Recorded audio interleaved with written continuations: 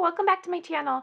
I am going to be using my new Easy Press 2 today. I'm super excited. I just got this for Christmas. To be honest, I've only done one project with it, and if you have an Easy Press, it's that project where they give you the little Cricut emblem and they have you put it on a bag. So I practiced with that and it did perfect. So I have a little bit of nervous butterflies about using it because it's kind of my first time. This is my first big project, so I'm super excited though. I have been so wanting this, and so I was really a happy girl on Christmas morning. So the first project, the debut project with the Easy Press, is going to be some sweet little shirts for my girls. I got these at Hobby Lobby and they just were washed. They just came out of the dryer, so they're gonna need a little bit of ironing out, and I'll do that with the press before I put their little initials on them. But they came from Hobby Lobby. They were $5.99 a piece and they were 30% off, so the final price was super easy, super cheap. And I'm going to be using this Cricut patterned iron-on. It comes with 3 different designs, and I am going to be using, they're all so pretty. In fact, I just did my little girl's birthday invitations with the vinyl version of this same pattern, and it turned out so cute. So these are so fun. I think it's called, In Bloom's Pink Sampler, and it comes in HTV, and it also comes in regular vinyl. So I'm going to be using, so they have this pink one, and then they have this really nice white with little pink vines on it that's so pretty. But I am going to be using this third one. How pretty is this? I think it'll be so pretty with the little pink sleeves for these baseball tees. And what I'm going to be doing is I am going to be making their initials on each of their shirts. So before I cut out the HTV and show you how I'm going to do that in Design Space, I'm just going to measure how big I want the letters. So this first shirt is a 2 t-shirt, itty bitty, and I think about 5 inches for my design is going to be plenty big for this one. So I'm going to note 5 inches for the 2T, and then the 4T is a tad bigger, so I think I'm going to make the letter just a little bit bigger. I think I'm going to go about 6 inches on the 4T. Okay. That looks good. Okay, so I'm going to pop over into Cricut Design Space and we will make those initials super quick, super easy.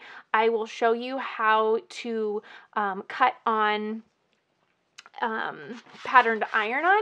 It's going to be a little bit different than when you cut on regular vinyl. So let's pop on over there and let's get to crafting. Okay, so here we are in Cricut Design Space. We are going to just be making first initial letters for the front of these shirts. So I'm going to go over here to text, and the font that I'm going to be using is called Extreme Fonts Short Stuff. Okay, so the first initial I'm going to be doing is the K. And before I forget, because I know that I will forget, I'm going to size this really quick because they're both going to be different sizes and I don't want to mess them up. So while it's on my mind, this is going to be the 6-inch letter. Okay, the next one I'm going to add another text box, and the second initial is C. Okay, and then this is the smaller of the two, so I'm going to size this just by going up here to height, and I'm going to size this at 5 inches. Okay, perfect. I'm going to play around with this C just a little bit, kind of make it a little less, I don't know, maybe the word squatty. I don't know, for some reason it just was a little off to my eye. Okay, so now that I have kind of the shape I want, I'm going to go back up here and resize that to 5 inches. Let me see, do I like that? I think I do.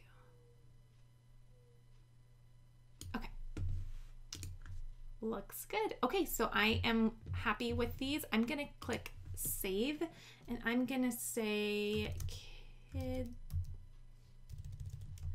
child baseball t-shirt and save. Okay, so I'm just gonna go over and hit make it. And for this project, look at how perfect that fits right on there. Perfect. Okay, for this project, you are going to want to mirror. When you are doing iron-on or HTV, you always want to mirror it, and you will see why once we weed it and lay it down on our project. So it'll make more sense to you as we continue to craft. So just bear with me. Always, always, always mirror your image before you print it, because if you don't, it's so frustrating, because then you have you just wasted all of it because it's going to be backwards in the end. So essentially, the HTV or the patterned iron-on comes with its own built-in transfer sheet. So again, it's going to make more sense when you visually see it, but for now, always click mirror. We're going to hit continue. And it's just finding my maker. Okay guys, I'm all connected, but now I'm having a little hesitation about that K because the width is just a little wide for me and I'm a little bit nervous that it's a little too wide for that tiny shirt. So I'm gonna hit cancel really quick, and yes, I'm sure. I just wanna make sure that I do this right. I don't wanna waste any vinyl. So let me cancel real quick, and I'm just gonna go back here. If you hit this bottom left icon, which is the lock button, it allows you to size it however you want with kind of distorting it a little bit. So what I'm going to do is, I do like the height at 6, but I'm just going to bring this into about 5. I think 6 inches around of width is a little bit big. So I'm just gonna go around 5. Okay, final answer. Make it. There we are. Okay, again, mirror and continue. I'm gonna drag this just a little bit. I know that Cricut wants me to say vinyl, but sometimes that makes it really tricky to cut between. Okay, and it's gonna find my maker.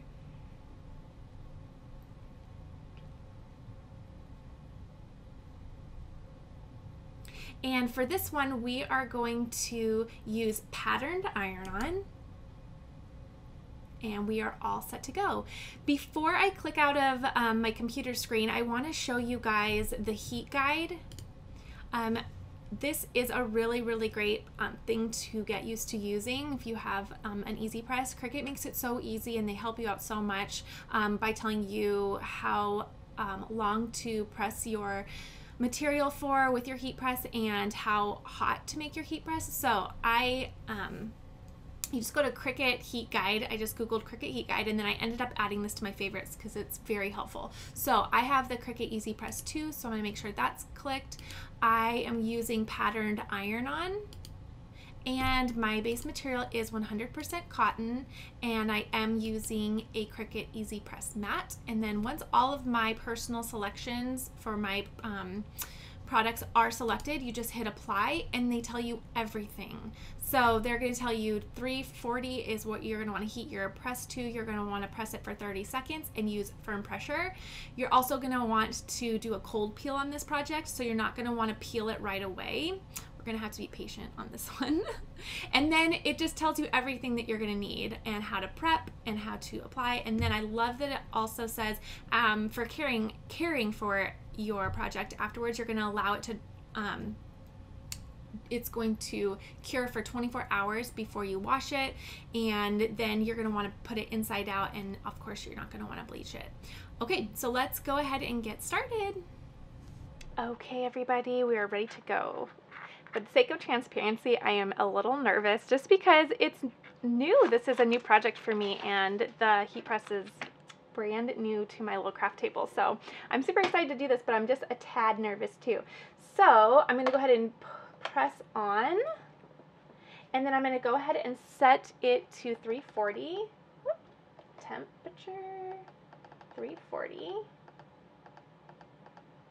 And then I'm going to hit the timer, oops, Oh, it's heating up. Okay, and then hit the timer for 30 seconds. Okay. There we go. The little Cricut icon is red right now, meaning it's not heated up, but it will turn green when this is ready. Okay, so we're going to let that little guy sit for a minute. So let's get to cutting our material. So when you do patterned iron-on, you're going to actually place it shiny side down or pattern side down. So we're going to flip this over. Let's see.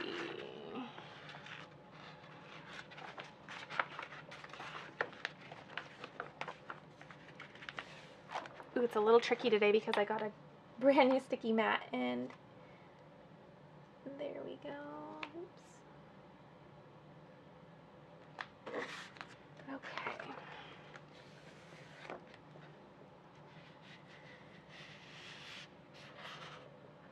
Okay. I also got this little brayer for Christmas. And I got a bright pad for Christmas from my mom and dad-in-law. I was really spoiled this Christmas. It was a very Cricut Christmas for me, so I was really ready to start crafting once it was December 26th. Okay, remember, I will link all of the materials and all of the tools that I use in the description box below. So all the tools are coming in and out so quickly in this tutorial, but don't worry, I have your back end. They're all linked below. That way you are all set for your project. Okay, so I'm going to go ahead and load my mat.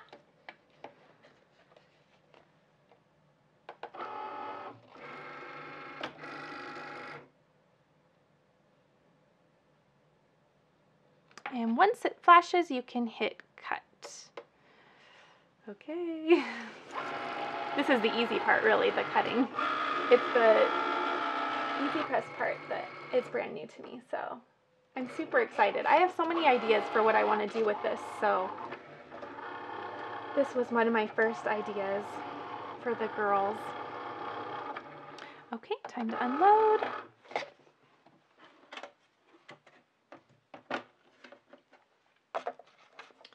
I'm just gonna peel this. Oops, do this.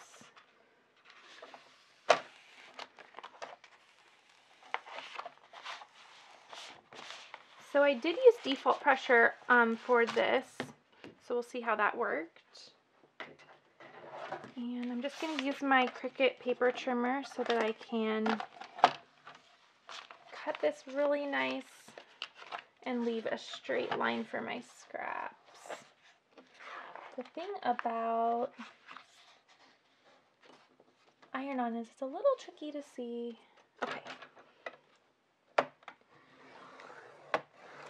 Okay. Which is why that, which is why the bright pad is going to be awesome. Okay, but one thing at a time. I feel like I can only handle so much new today, so I'm gonna. Okay, I'm gonna go ahead and start weeding.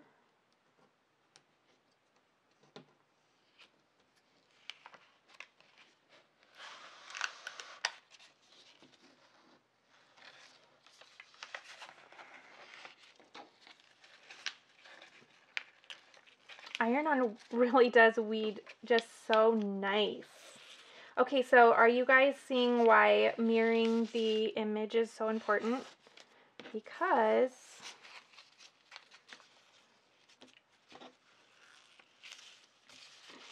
once you turn it around, there you have it. Let me use my little mat here. Do you guys see? Oh, it's going to be so cute. Let me go ahead and cut them apart.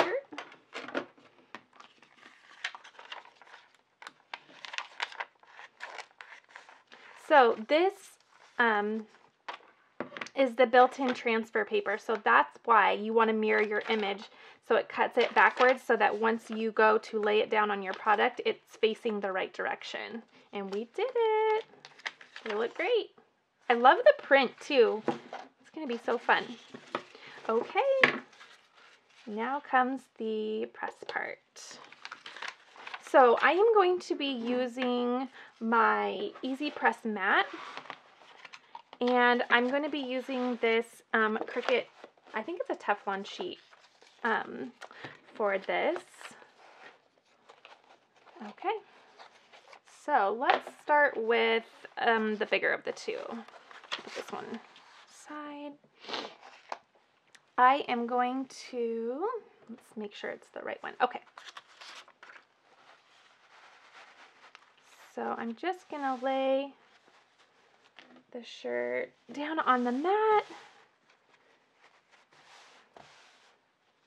And while we were cutting, it did beep, cute little beep it did, and it's all heated up, so we are ready. I'm just going to preheat the fabric and also kind of get some of these wrinkles out.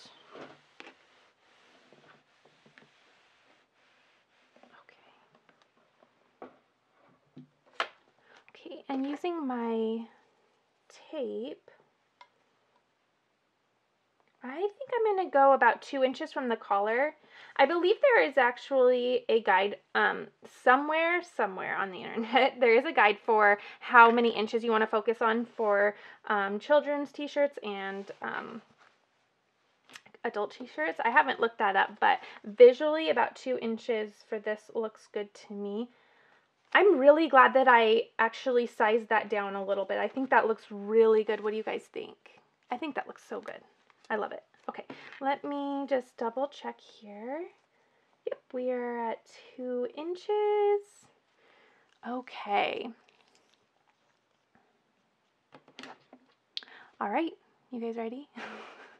I'm so ready. This is going to be fun. Okay, so the things we want to remember is it did tell us to use firm pressure, and we're going to press the front and then we will press the back next. So this is where I want it to be. Since it's such a small little project, I can measure the sides to make sure it's right in the middle. That's 3.5, and we can move it over just a little bit.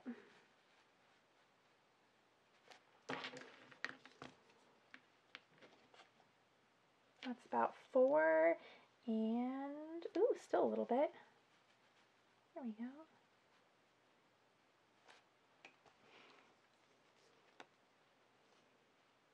That's at 4. And there we go. Perfect. Oh my gosh, that's perfect. Okay. Okay, so it's still warm from when I did the little ironing job there, so that's good because it wants you to preheat it. And here we go. Pray for me, you guys. So I'm going to lay this on there, and I'm going to hit the timer. Whoop. No, I'm going to hit the Cricut button. Countdown, and I'm giving it nice firm pressure. I'm so nervous. Okay. It's looking really good.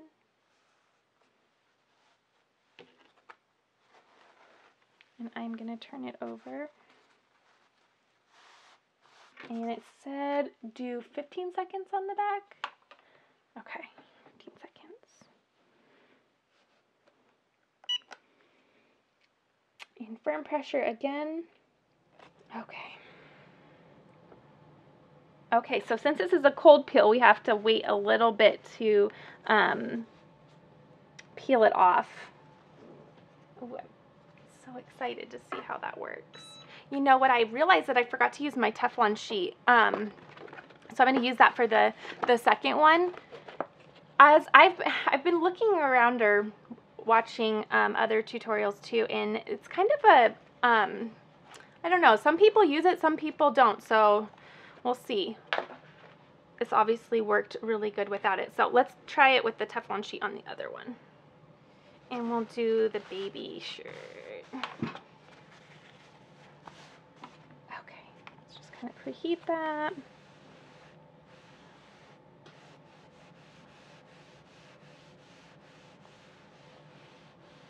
Okay, get it all ironed and nice. I think this size was really good for the little one's shirt too. I think that was, what we say, 5 inches. So, and we are right about 2 inches from the top. Perfect. And we are at 3.5. And whoa, 3.5. Actually, I think I need to move it just a hair that way. Okay. All right. So let's try using this Teflon sheet and see the difference. Okay.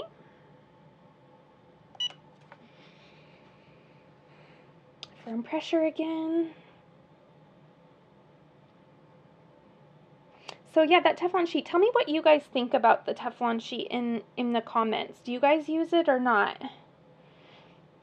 I got it just in case, but I see some people using it and some people don't. So that's why I'm not too worried about my other one, because kind of is flip or flop, right? Okay. I think the little beep on the Cricut's so cute. Ooh, that's hot. Goodness. Oh, so that actually peeled up. Gotta be careful because it actually wanted to peel up my paper. Okay. Good to know. Okay, flip it over and do the 15 seconds on the back. All right, well now I want one in my size. I always think it's kind of fun to twin with the girls. Kids' clothes are so cute. I always wish that I could get some of their cute outfits in my size. So it said 15 seconds on the back. Okay. All right, so how cute. I'm really into florals right now. I think it's so pretty. So, okay, I'm going to set this one off to the side because they did say cold peel. And let's check on this one. Okay, so it is cool. And I'm looking really close and I can see the little shirt fibers through it. So I think I'm good, you guys. It's peeling really nice.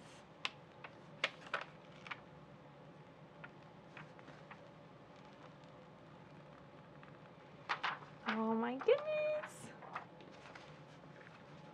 I kind of want to dance right now. I'm so excited it worked. It worked. Okay.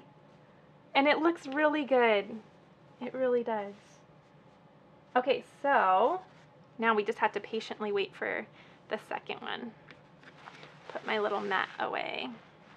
If you don't have a heat mat, they do say that you can use a towel. I did get a heat mat because it's kind of recommended that you use it. So I wanted to make sure I was giving myself the best possible chance of being successful with it. Okay, let me check the little C. So when I took that Teflon sheet off, it was wanting to peel off my carrier sheet. So just kind of note that this is actually already cool.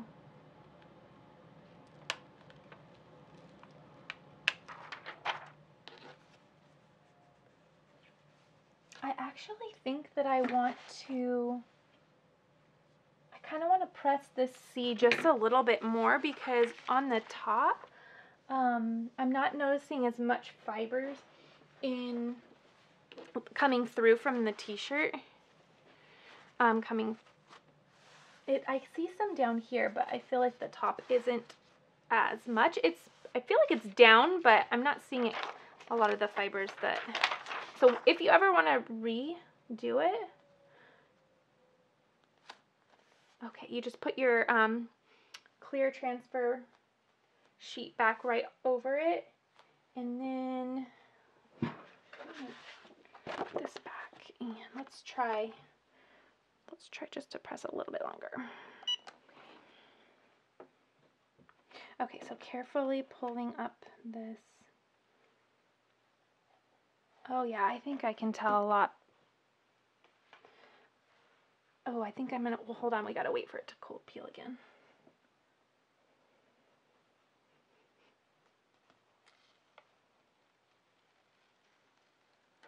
Okay, so I already see a lot more of the t-shirt fibers in there.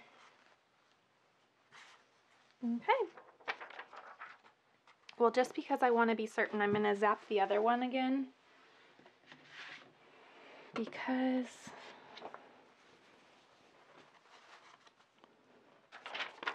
this is the C one, but it should work.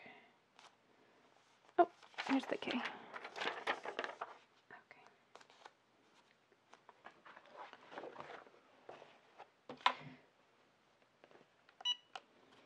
Just to be sure.